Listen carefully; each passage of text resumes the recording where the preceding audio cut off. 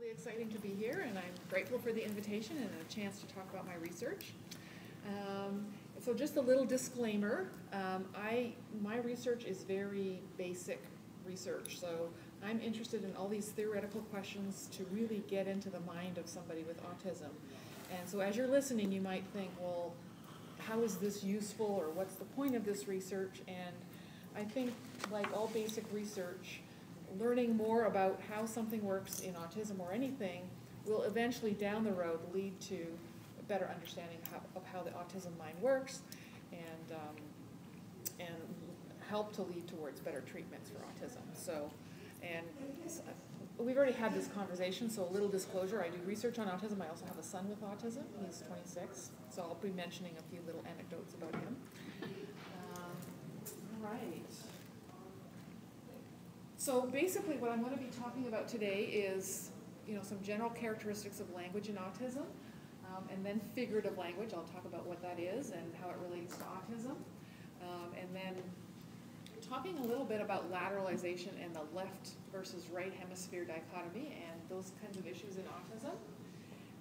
And then linking that to a theory called weak central coherence, which is a cognitive theory about how people with autism kind of organize their reality and their world, and then I'll kind of pull it all together with, what can we learn from all this about autism and how the autistic mind works. So I want to say, please feel free at any time to ask questions. So if I'm like rambling on about some study and you don't get what I'm saying, please feel to raise your hand and ask a question. Or if you have a comment or whatever, let's just keep this casual. And I also want to mention that I'm probably going to say autism and autism spectrum disorders. I'll use those terms interchangeably. I'm not being super precise in how I'm defining this.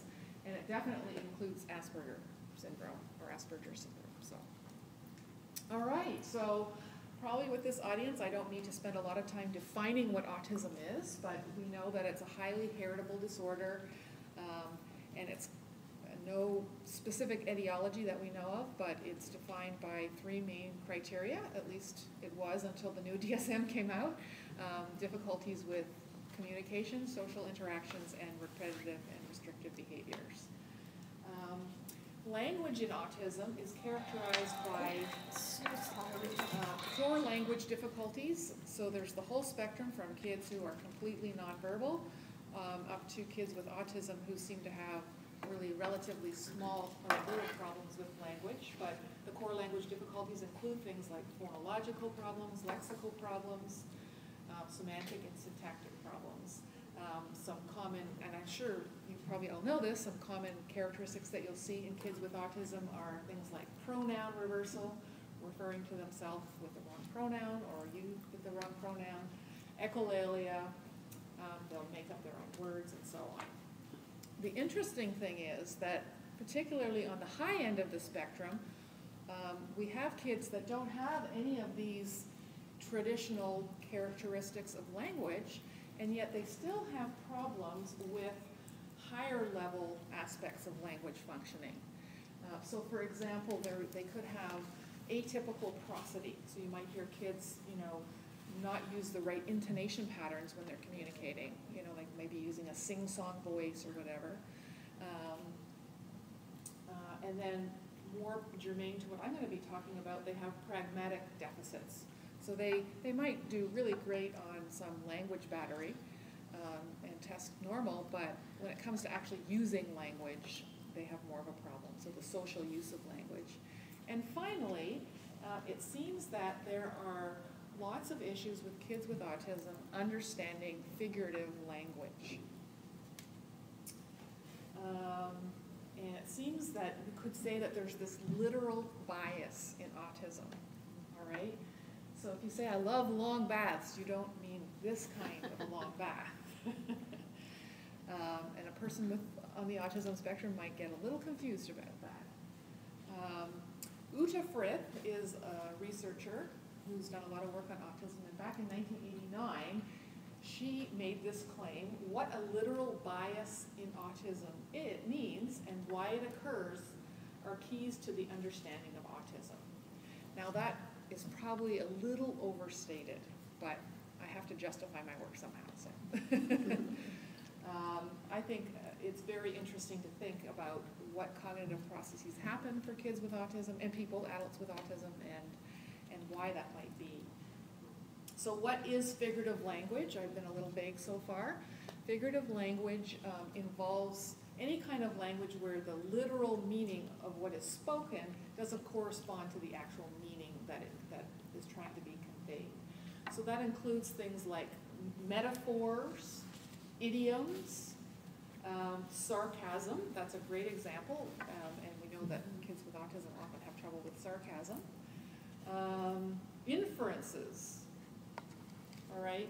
So if I say someone's walking down the street and their foot is dragging, there's an inference that that person hurt their foot, right? You're not actually saying that.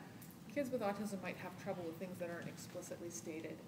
And then, of course, indirect requests. So, can you open the door, or can you open the window, or it's hot in here, are seen as just factual questions or statements. They can't mean, oh, it's hot, please open the window, right? So, can you open the door? Yes, I can open the window.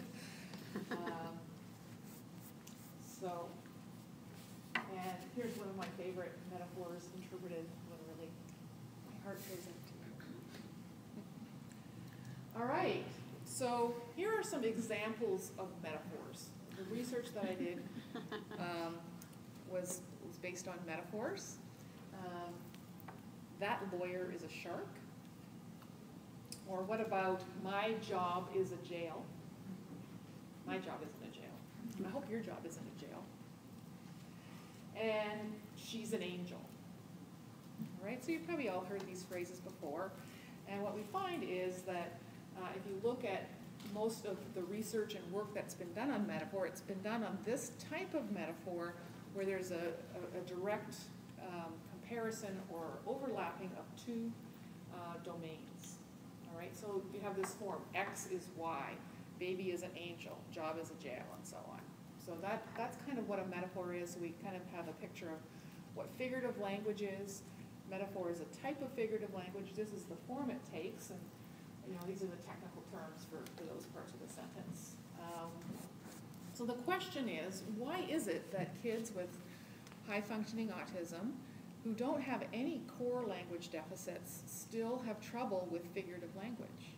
So there's still some language difficulties here, and the prosody, actually, which is there too. And so I'm going to mention several factors. One has to do with the lateralization of function in the brain. So you might know that language is lateralized to the left hemisphere. So, and really, it's definitely all those core language faculties, understanding grammar, meaning, and so on. And then there's all this other stuff that the right hemisphere processes. I can tell that you like my technical terms here. Spatial processing, pattern recognition, emotional processing, and so on. And so, that's sort of well known, or not, probably well known in this group at least. But the interesting thing is, even though you say that language is in the left hemisphere, it turns out that there's some research and some anecdotes about patients that have strokes to their right hemisphere. And if you have a stroke to your right hemisphere, you don't get aphasia, typically, but you do tend to have subtle problems with figurative language. So all these things, again, the metaphors, the idioms, direct requests, and it's actually very similar to the profile you see in autism, the sort of tendency to interpret things overly literally. So we could come up with this division of labor between the hemispheres. The left hemisphere's got all this language stuff we already talked about, or is involved in literal language, and figurative language somehow is related to right hemisphere functioning. So we have this difference. And maybe that's related to a fact about autism that you may not be aware of, and that is that there are lateralization differences in the brains of people with autism, or there's some evidence for that at least. So essentially what you find is that there's a reversed pattern of asymmetry in the structures of the brains of people with autism. So for example, first of all, in Broca's area, which is the frontal area that's responsible for language, you will find that in control subjects, that the blue NC up there, they actually show a larger left Broca's area than right Broca's area. Whereas in the people with autism, they actually show a larger right versus left. It's a little hard to see there, but there's this difference in the brain structures that are lateralized differently. Then in another study, this looked at Wernicke's area, in the temporal lobe here. And again, what you can see is the black bars are the control subjects. Their left Wernicke's area is larger than their right Wernicke's area, which kind of makes sense that if most language is processed in the left hemisphere and Wernicke's area is a language processing area, it's bigger in the left because it's used more. People with autism don't show that. They have the same size, and you can basically see that their left side is smaller. So again, it's a lateralization difference. And then my third example was a study that looked at a large range of cortical areas. All right, so across the whole hemisphere. And again, they found that control subjects had this leftward bias to having larger volumes in the cortex on the left. And then the autistic individuals were larger on the right. So you can just ignore that middle bar there. So, and there's more evidence, behavioral evidence as well, to suggest that there's this asymmetry.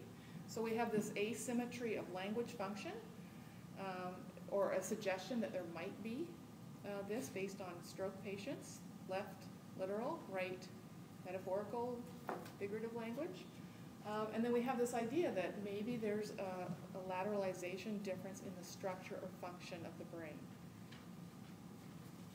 And so maybe there's some relationship. Maybe we can use one to explain the other and connect them. All right, so in order to explore what's going on in the right hemisphere in terms of language, we probably want to start with typically developing people before we try to figure out what's going on in autism. And so what exactly is the role of the right hemisphere in language functioning? And I've explored this using metaphors. So the first study that I'm going to talk to you about is used a technique called the divided visual field method. So what this is a picture of kind of how the visual system hooks up with the brain. But basically, to shorten it, anything that you see in your right visual field is initially processed in your left hemisphere, and vice versa. Left visual field, right hemisphere. Okay, and this diagram kind of shows you the pathways of how that works. So because of that, obviously information crosses over from one side to the other, but it's possible to measure people's reaction times to stimuli presented on the left versus the right, and see if there are reaction time differences with language. So an experiment looks something like this. You see all these slides in a row. You see the sentence, then you see the last word of the sentence, either left or right, and then you get a question. So this is how it works for a subject. Crosshair, then you read the beginning of the sentence, and then watch really quickly. You see that last word presented very quickly, 200 milliseconds or less. All right, so if it's presented on the left, it gets into the right hemisphere, and vice versa, and then we can measure those reaction times. So I did this with a bunch of sentences like this. They were literal or anomalous, meaning they didn't have any meaning, or metaphorical. So the orchestra filled the hall with sunshine. That was our metaphor, all right, and there was the other sentences as well. So we used that paradigm, and what we found is that for the literal sentences, the left visual field, or the right hemisphere, was slower at processing those literal sentences than the left hemisphere. Okay, so this is this is not surprising. There's many, many studies that get this kind of a result because the left hemisphere is the language dominant hemisphere. So yeah, it's going to go fast. And it's going to be faster at processing language. So that was the literal sentences. Then the metaphorical sentences, okay, not only did they take longer, we showed the opposite pattern of results. So because they were metaphors, the right hemisphere was faster at processing them than the left hemisphere. So this helps to confirm the findings that we have with stroke patients using another method and with people that don't have a stroke. And then the anomalous sentences actually showed the same pattern as the literal sentences. And if you want to talk about why that is, we can do that at the end. Okay, then another study. It turns out that when I looked through the literature on metaphor processing, it seemed that people were throwing all kinds of metaphors at subjects and not really controlling some of the variables very well. And so this is definitely true on any, well, anyways, we won't go there. I was going to say any battery of metaphor processing that you're doing with metaphor students or kids probably isn't that well controlled for some of these things. So, and one of the things that they did is they would talk about really common metaphors like the ones I've already talked to you about, like that baby is an angel, and then they would throw at subjects metaphors that were really complicated and hard to understand. And so one of the things I thought is that has got to be a factor that needs to be considered. And so I used metaphors like this that were varied in how familiar they would have been to the subjects. So the very high familiarity one would be babies are angels, and the very low familiarity are rain, clouds, or pregnant ghosts. Okay? Yeah, so I see a few puzzled looks. What does that actually mean? It's very unfamiliar. Rain clouds are pregnant ghosts, so it just means that they're kind of big and they have something that they're going to give birth to soon. And they're ghosts because they're kind of white, or, you know. It's an odd, unfamiliar metaphor. You've probably never heard it before, right? Whereas babies are angels, you've probably heard something like that before. All right. So again, these were presented to the subjects in the same way with the divided visual field method. And what we found was nice pattern with very low familiar metaphors, where the right hemisphere was faster at processing those than the left hemisphere. Okay? Whereas the very high familiar metaphors, we saw the opposite pattern. And then kind of the medium ones were kind of in between there, kind of following the same pattern. So again, what we can say is that it seems that metaphors do recruit the right hemisphere, need the right hemisphere for processing,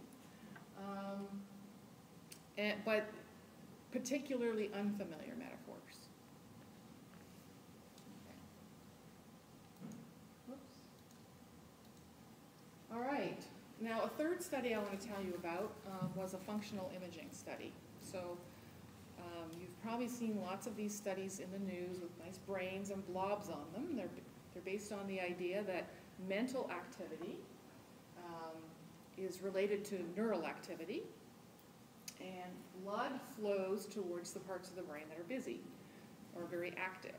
And so then by comparing different conditions, we can get a brain scan like this that shows a comparison of what parts of the brain are busy during different types of tasks.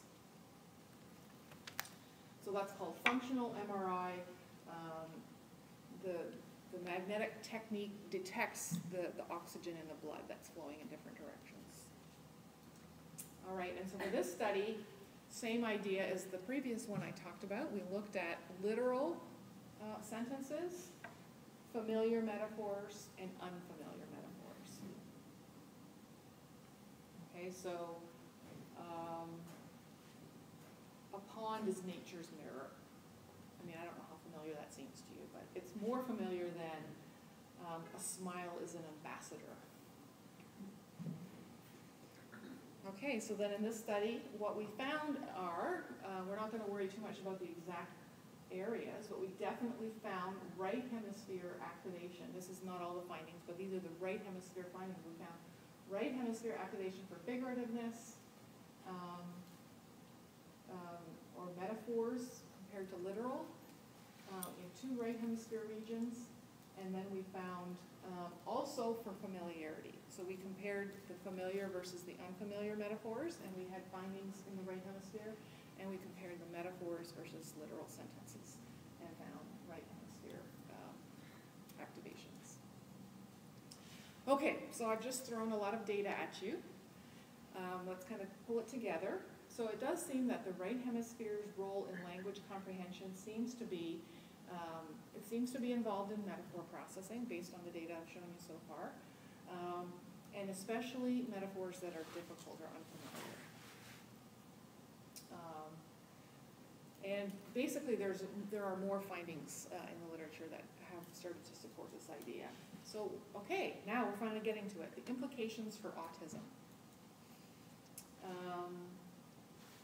And it may be that lateralization abnormalities could be part of the problem with figurative language in autism, as I've already said.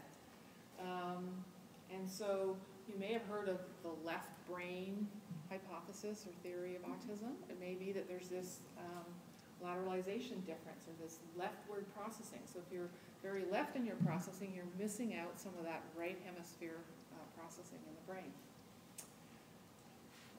And so it leads to the question, why would lateralization abnormalities in autism result in figurative language difficulties? So why would that be?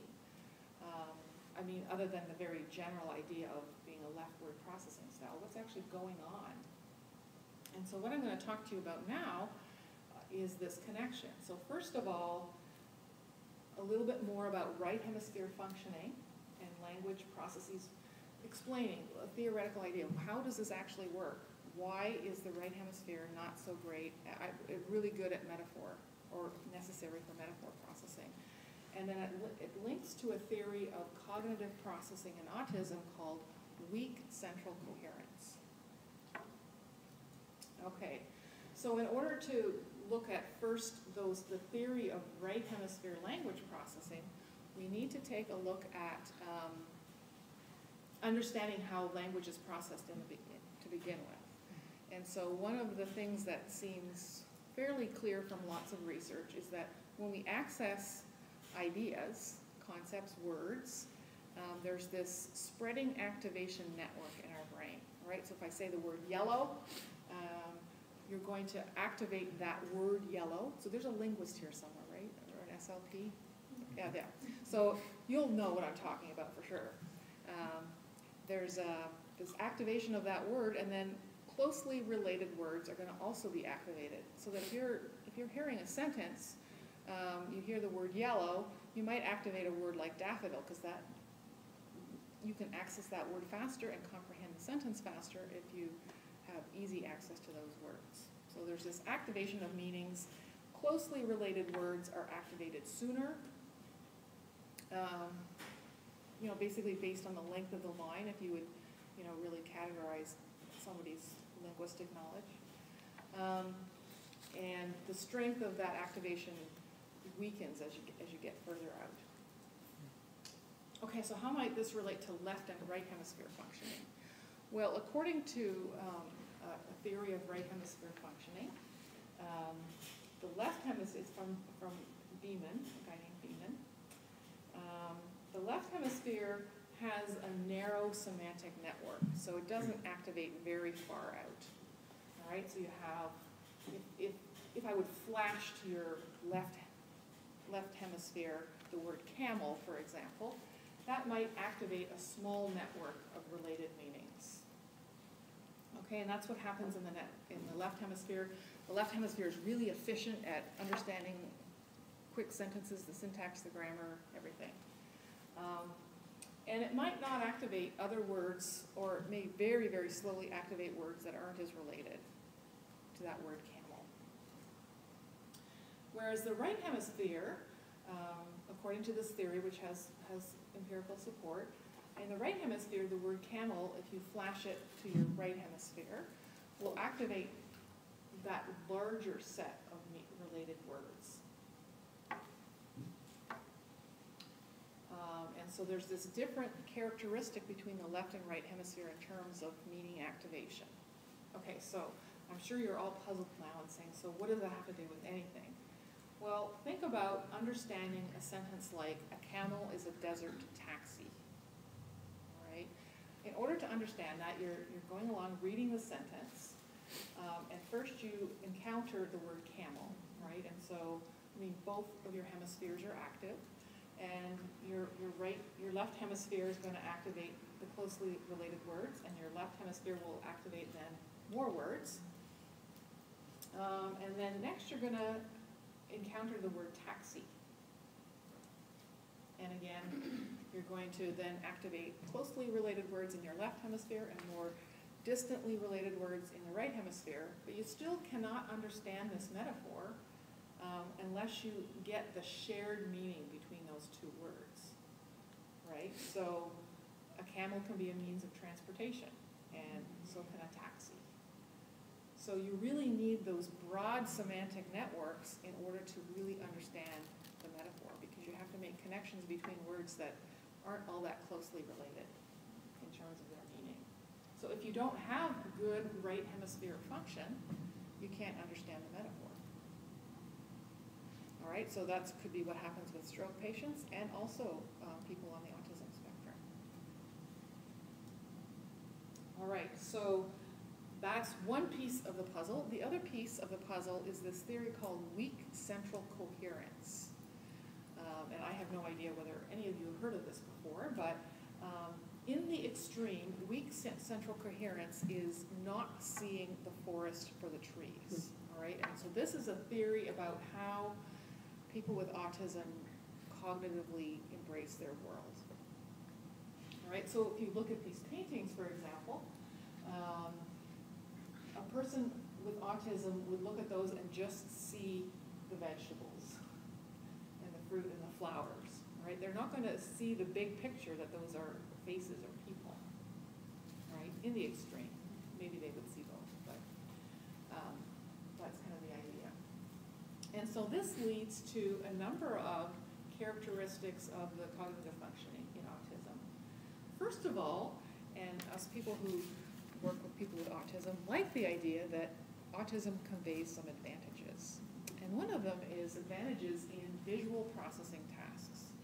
So for example, in this embedded figures task, you need to find that shape in the larger picture, which I can't even do for the top one. I can't find it, but maybe it's just a bad copy.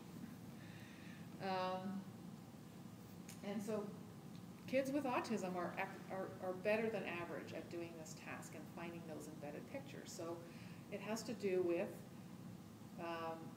seeing the trees and not the forest, or seeing the details rather than the big picture.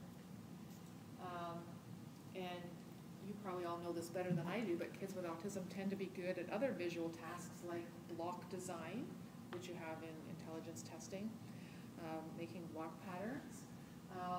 They're good at getting visual illusions. So that's also kind of related to that, what I've just talked about. There's another interesting factor. We can do a test of local versus global processing, which is completely related to this. And what you find is that you can make H's out of little s's and s's out of little h's. You know what I mean. I think I got that mixed up. But,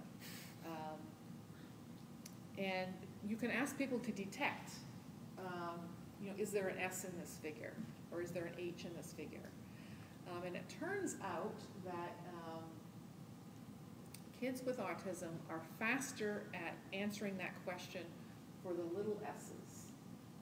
So they would see the S in that sooner than an H, and they would see the H sooner in that rather than an S, compared to typically developing kids. And so there's this advantage for processing the details. So that's a good thing, advantages. There are also problems with this weak central coherence. Not problems, but there are disadvantages to having weak central coherence. So for example, you'll find in visual processing tasks that kids might have trouble taking visual stimuli like this and putting them into two categories. Because to them, every single one is different. And they're going to want to make lots of different categories rather than being able to see the similarities between ones and right? And that also happens with semantic categorization. So if you give people words, they'll do the same sort of thing. They'll put them in many, many different categories rather than being able to see the commonalities. Does that seem familiar with any of you that work with people with autism? That would seem like a common characteristic. So it's been tested. My little anecdote here is about my son, who, when he was in high school, he was assigned, they were allowed to write a paper about anything. So, you know, the kids are writing papers about, you know, who knows, you know, the World Series or, you know, butterflies or something. And so he's writing a paper about Turing machines, which is, you know, sort of a theoretical idea in computer science, basically. And he's sitting there trying to write this paper, and it's like, I can't think of what to put in the paper. So we said, well, why don't you include, you know, a page about Turing's life? Well, no, that has nothing to do with, he couldn't understand how you could include, you know, a section on Turing's life if you were, who's a person, and talk about Turing machines. So, yeah, so that's the categorization disadvantage. And now it turns out, now to link all of this information together, the lateralization stuff and the weak central coherence, it turns out that this local versus global processing is differently lateralized. Okay, so if you use these stimuli in regular subjects and you present it to the left or right visual fields, it turns out that your left hemisphere is, guess what, better at the details, and your right hemisphere is better at the big picture.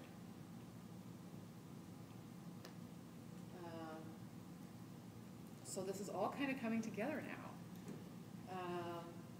So overall, what we have are lateralized difference in processing, differences between the left, visually for local versus global, and then semantically with the metaphors. Okay, so left hemisphere good at visual details, left hemisphere good at close semantic relationships, right hemisphere good at seeing the forest, or the big picture, and also good at seeing these more distant semantic relationships. So we can take a look at this and say we've got left hemisphere, close semantic relationships, right hemisphere, broader semantic relationships, and we could say maybe that's kind of related to weak coherence in autism versus strong coherence in the right hemisphere. So these are some of the ideas that I have been trying to investigate. So to pull it all together for you, lateralization differences or a leftward processing style that you have in autism could perhaps lead to or be a result of weak central coherence. And that could result in a tendency to categorize words and meanings very narrowly rather than being able to see the connection. And thus have trouble with conceptual integration, you know, getting those overlapping circles to have any meaning.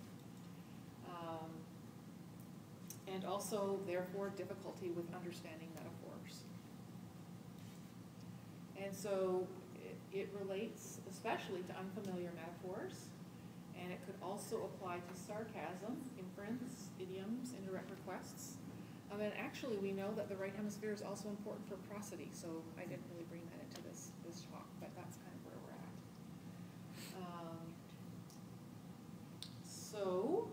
I wanted to thank you for listening, and don't bite your tongue.